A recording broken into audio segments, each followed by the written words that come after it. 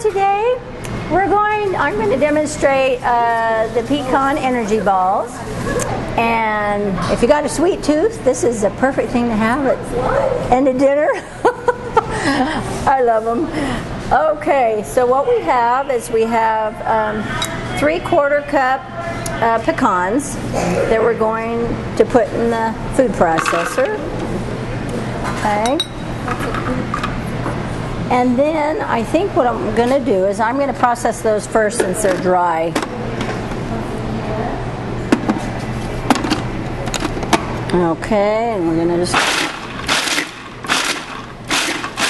pulse them a little bit there. Yeah.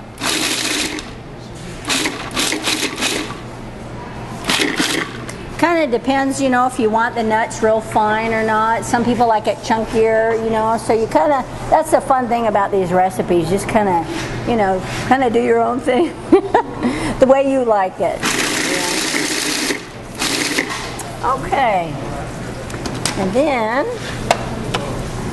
we've got 2 cups finely chopped dates.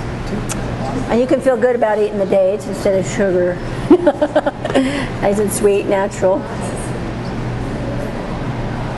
Okay. And then we have 1/2 cup almond butter. Like this. I don't know if you ever tried that. It's really good. I love it. Yeah.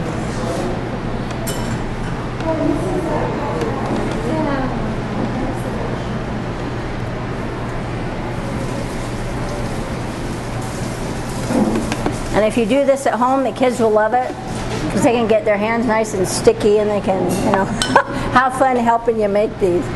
Okay, and then we have a 1/3 cup of tahini, which, if you don't know what that is, it's made from sesame seeds.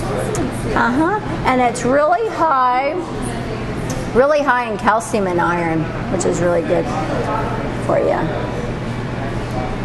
You know, they're always going on, I get enough calcium nowadays. It's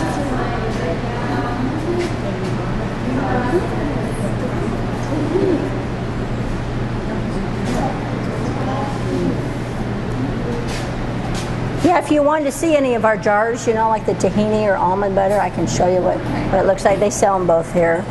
Yeah.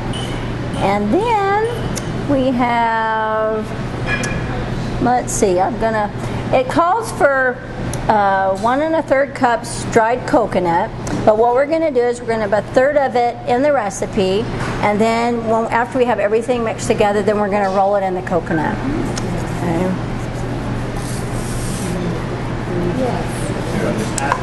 And then we have the 2/3 cup ground sunflower seeds. We're going to ground them, and these have been soaked.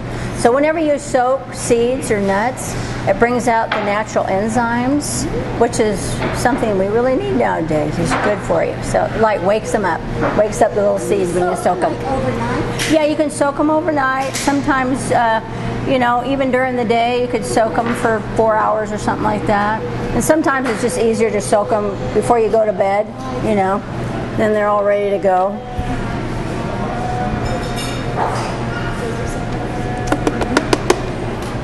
Okay, and then we have 1/4 cup. I have 1/2 cup, but depending upon your sweet tooth, how sweet you like it, you can kind of, you know, after you've made the recipe, you can kind of decide if it's too sweet or, you know, or not enough, then you can always add.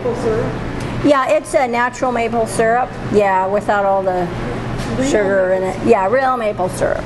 The good stuff. Yeah, we only use the good stuff.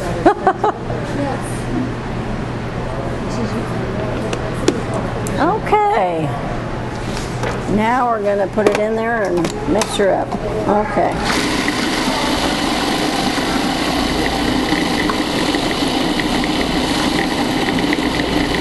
Now it's going to kind of like form into the ball, so I'm going to,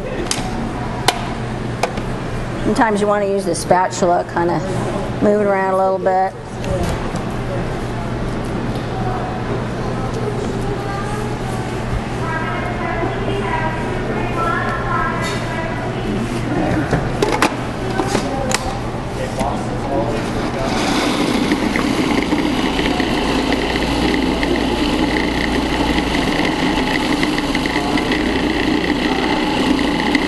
sometimes to make it a little easier, you can grind a little bit at a time and add some more, and sometimes that makes it'll mix up a little better. Probably what I should have done, but we'll make the best of this. Ooh, if we don't lose that in there, huh? You can also, you could add raisins to this or cranberries.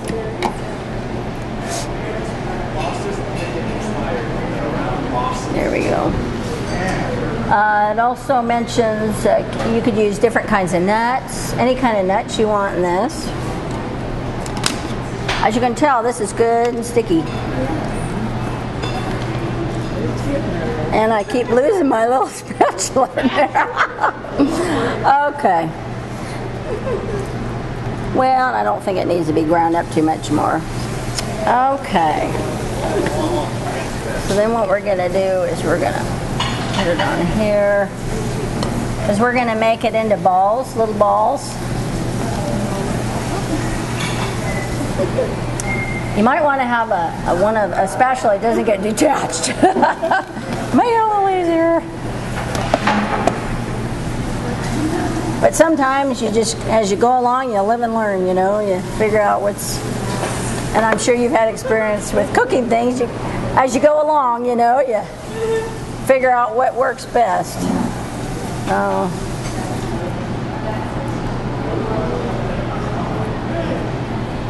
Okay. So, see if we can get this out of here. We're just having too much fun with that spatula, aren't we?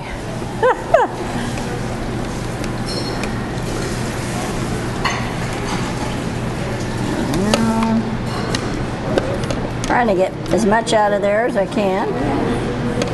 Yeah, if you're in the mood to get good and messy, this is a good recipe.